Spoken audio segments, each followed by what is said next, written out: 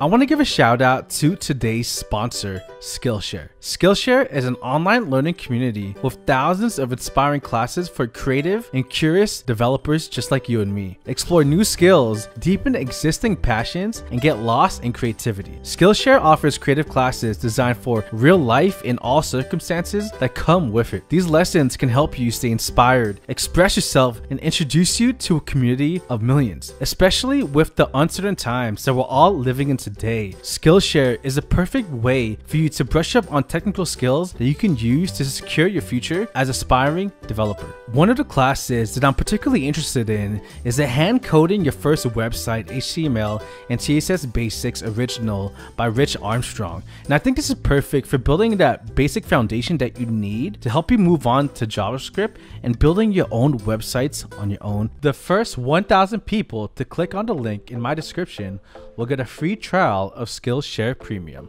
Once again, thank you Skillshare for sponsoring this video, and I hope you all enjoy the rest of this video. Yo, what is up everyone? Welcome to another video on the channel. It is really good to see every single one of you. I know I only uploaded one video in May, and I sincerely apologize for that. May has been insanely busy. To be honest, June is even that much more busy, but I'm literally making sure out of my busy schedule to literally save space and time just to make content for every single one of you. But anyway, if you're here, I want to thank you for joining. By the way, if you can, to help me get my content out there to even that much more people, I'd appreciate if you can go ahead and leave a like on this button. And out of all of these steps that I'll be talking about in today's topic, I'll leave a timestamp for everyone down below to make sure that you can just go to the points you want to listen to. Anyway, here we go. So today what I want to talk about are the 5 signs that show that you have what it takes to become a web developer in the industry today. I'm not gonna lie, it's honestly insane realizing that I've been in the industry for close to 5 years. I'm about to hit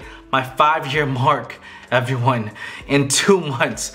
I can't believe that. 5 years, half of a decade, and I still feel like I'm just growing in this industry. But now that I have about 5 years in this industry, I generally feel like I'm qualified to talk about these topics. After all the jobs that I've had, after being laid off, after quitting, after dealing with toxic managers. For example, I don't even have a CS degree, and there have been people who have talked down to me simply because of that. It's sad, but you know what? The tech industry in general, there are people like that. But anyway, these are the signs that I generally believe that if you have, not all, but at least some of these signs, you have what it takes to be a developer. Now please note that these signs are not black and white. Just because you have one of these signs does not mean that you can't do it. Just maybe because you don't have all of these signs doesn't mean it's not for you, because I'll tell you this, all of this was not me right off the bat. It's something I had to learn throughout the last couple of years. So let's get to it right now. Sign number 1 is you are a problem solver. To be honest, I think that is the first topic that comes to mind. When you think of a developer, what is it that makes us so valuable? I mean, you have to think about it. Why are people in the industry, not just the tech industry, but in particular careers, paid so well? It's because they're problem solvers. When you look at a doctor, what can doctors do? They solve your sickness. They should be able to do that. If you break an arm, if you need surgery, if you have a heart problem, what do? They can fix that, hopefully, potentially fix that problem. That's why they're paid so well. Another industry you can think about is, like, let's say lawyers. Lawyers are paid so well. Why? Because if you have a problem with the law, or someone's suing you, or you're trying to sue someone, you need someone that could bring you that much value to help you win that case. That's what they're paid so well. In the United States, why are web developers, software engineers, and etc. paid among the highest in the USA? It's because we solve problems, and that's honestly one of the most, if not, it is the most important skill or ability or sign that you have to show that you can be a developer. If you have a problem, are you one of the people that give up, or do you actually try to find a solution to it? Even prior, to be honest, even prior to being a developer, I loved facing problems. I didn't love it, but I took it on. When there was a problem, I knew there was a way around it. I knew there was a solution. Well, among my friends, before I moved away here to Nashville, my friends would tell me, it's kind of crazy when Chris is going through a stressful situation, they would say, you can't even tell he's stressed out, he's just so calm, and he always fixes the problem right on time. Actually, this was before being a developer. But you know what's interesting though? Even though I liked problem solving, what's interesting is the fact that even as a developer, within my first 3 years in engineering, I felt like I was the worst problem solver in every team I was on. The first 3 years. Another interesting point is that when I was speaking with my boss right now, my manager, here at New Relic. When he asked me one of the first traits you think every person needs to have to be a developer, I said problem solver, and I said if someone's not born with it, I don't think they can do it. And he told me, Chris, don't you think someone can actually learn that skill? Do you think everyone's born with problem solving skills, or do people have to encounter multiple problems over and over and over again and able to learn how to fix things, right? And it's true, because that was me. My first 3 years, even though I loved solving problems in this industry, when it came to like solving bugs, when it came to just trying to fix things, I think number one, it was mainly because of imposter syndrome, but I felt like I had such a hard time solving bugs. And it's also because I'm a self-taught developer, and it's also because I didn't have that much experience. My first 2 years as a developer, I wasn't able to do everything. No one was training me, no one was mentoring me at my first job. It was me learning on my own the entire time. There were people who would answer my questions here and there, but there wasn't really a mentoring system to help me be as good as I am now. Does that make sense? But just because you're not a problem solver right off the bat does not mean you can do it. All right, let's go to number 2. So sign number 2, which is also very important, I would say, is that you work smarter, you don't necessarily work harder. And what I mean by that is that there are 2 types of people in the world where you work really hard on something, but it's not really taking you anywhere, or it's taking you the longer route. It's taking you much longer to complete something compared to someone who probably would figure out a way to do that task even that much more faster. So there's people who just like to work harder, but there are also people who like to work smarter. Just because you're working smarter does not technically mean you're working harder, right? And what I mean by this, for me, I run 2 different companies. I'm building a 3rd one right now. I'm potentially going to a 4th company. I'm also a developer relations engineer for New Relic. I am extremely busy. And I mean, when I say busy, there are times, multiple times throughout the week, where I'll have 9 to 10 meetings. Meetings at 1 a.m., 8 a.m., 10 p.m., etc. I'm meeting with people. I'm running a company from a web development company. And at the same time, I'm building my desk accessory company. And now I'm building a mentoring platform. And aside from that, I'm also building a mining cryptocurrency business as well. And all of these things, working with NFTs as well. Oh my gosh, it's so much work to do. So instead of me thinking that I need to do all the work, working 20-hour days, 7 days a week, I had to work smarter. Meaning, what I did is instead, I hired more people. I hired a video editor to edit my videos now. I hired a designer to help me make things look more pretty and do my thumbnails now, so I don't have to do them and spend 2 hours on that when I can just work on other things. I also, now for my job, I have to write a lot of blogs, and I'm building my own blog library, Chris Sean, personal website that'll go live very soon. But instead of me writing 400, 500 blogs in a year, I'm hiring someone to do that for me, where I speak to a microphone, recording audio, my copywriter, my content writer hears that, and he converts that into a blog. I'm also hiring a salesperson to help me get clients for each of my companies. Now, I am the main salesperson, but it helps to have help doing that. So instead of me working extremely hard, right? Instead of me putting all this time and effort, I divided my work to other stuff. So at the end of the day, instead of me working 80 hours a week trying to get all this work done, it's really important for me to have a life, work-life balance now more than anything, and me to be able to work on the creative part of creating content. So now, instead of doing all that work, I have people helping me. So rather than working harder, work smarter. That's for my situation. Maybe you're in a different situation as well, where you're someone who tries to figure out how to make your life easier. Or you're the kind of person where you're trying to figure out how to get things done faster, or instead of doing the same thing over and over again, how can you find a way to automate that? I think that's a really important sign that you can become a developer, because to be honest, the laziest developers out there, I generally believe, could be one of the best developers out there, because we hate repeating ourselves all the time. Okay, so let's go to sign number 3, everyone.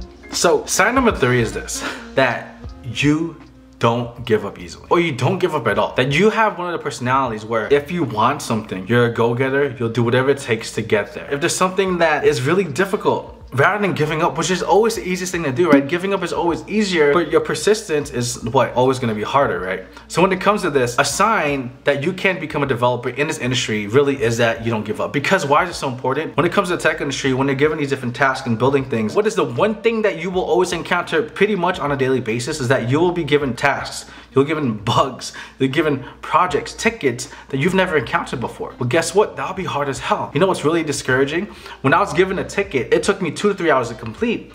When my boss did it in front of me on a different occasion, and he completed it in 10 minutes, right? And it's not that I just suck. It's just that he has more experience than me, and he also had to go through that problem first. When he first encountered this particular problem, he couldn't do it right away. But there's a reason he's able to do it quickly, because he didn't give up. As a developer, you can't give up when you are given these difficult things. We are problem solvers. They're not easy to fix. Problems are never easy to fix. That's why we're paid so well. So having that mentality that you don't give up easily is really important, because I'm gonna tell you this. Even when you get your first job as a developer, you will encounter imposter syndrome, making you feel that you should give up on a daily basis. Don't let that win. You win. So number 4 is that you are able to adapt to different situations. Again, just to go off what I last talked about, you will almost never, unless you're working in a very, I guess you could say, boring tech jobs, and there are boring tech jobs out there, unless you're encountering the same problem over and over again, to be honest, you rarely encounter the same problem. When it comes to things just like this, what's very important is that you are adaptable. To be honest, there might be times when you have to work longer hours. To be honest, there might be a time when you should have finished a project in 1 week, and now you're on the end of the week, it's a Friday, you're not able to complete that project yet. You might have to stay a little longer, or not even just that. Maybe there's a new customer, a new client that your company just picked up, and now it requires you to work in an entirely different language you never worked on. Maybe you've been working on jQuery your whole life, and then boom, Vue.js comes up, or boom, Svelte.js, React.js comes up, and now you gotta work in these libraries you never worked on. Or let's say, just for example, now you gotta learn backend, and you gotta learn it in a matter of 2 weeks. Adaptable, being able to adjust to any situation is very important as a developer, and it's something that all of us need to be able to have. Last but not least, I think one of the most important signs, right, that you can be a developer is that, to be honest, and this won't happen right away, is that you like coding. I mean, if you don't like coding, I'll tell you this, being an engineer in this industry will not be fun, because you'll be hammering on a keyboard 8 hours a day, non-stop. You'll be in meetings. You'll have to encounter problems. You'll be working with really tight deadlines. You'll be working with difficult people here and there. Sometimes you might have to talk to customers, and you have to travel to places you don't want to travel to, and all of these things happen for those who work in this industry as engineers. These things will happen. But if you love what you do, at the end of the day, it helps. I mean, if you're passionate about this job will become even that much more easy. And again, everyone, please know, it pays well. And maybe because it pays well, that's why you're passionate about it. 1 year ago, I was working in a job where I felt completely burned out. 1 year ago, I felt like this is a dead-end job. I won't get a raise. This is the end of my career. I was making $70K a year. I'm not trying to rhyme right here, okay? I was making $70K a year. This was 12 months ago. Now I'm making north of $220,000 a year. Now, I am heading towards my 5th year. I'm still in my 4th year as a developer, heading into 5 years.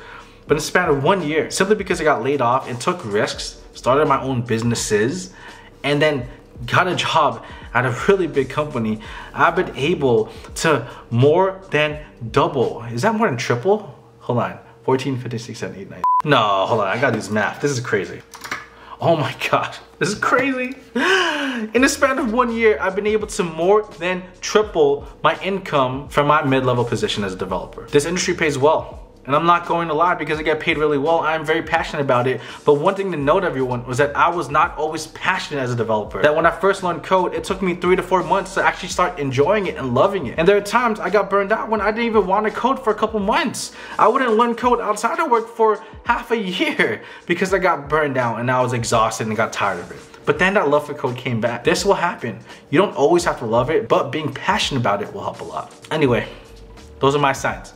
If y'all have any other comments, if you have any other suggestions of what signs someone should have or should look for to show that they could become a developer, please let me know. Leave a comment below. And by the way, I want to let every single one of you know that I am a full-time streamer now. Yes, I'm paid to be a full-time streamer. I am on Twitch 4 times a week. I'll leave this link in the description below. Sign up for Twitch. And I'm even speaking at my first conference at FutureStack at New Relic. My first conference. Please make sure I don't speak at an empty Zoom call, and sign up below. I love you all. This is Chris Sean. This is Lifeboat Developer, and I'm out.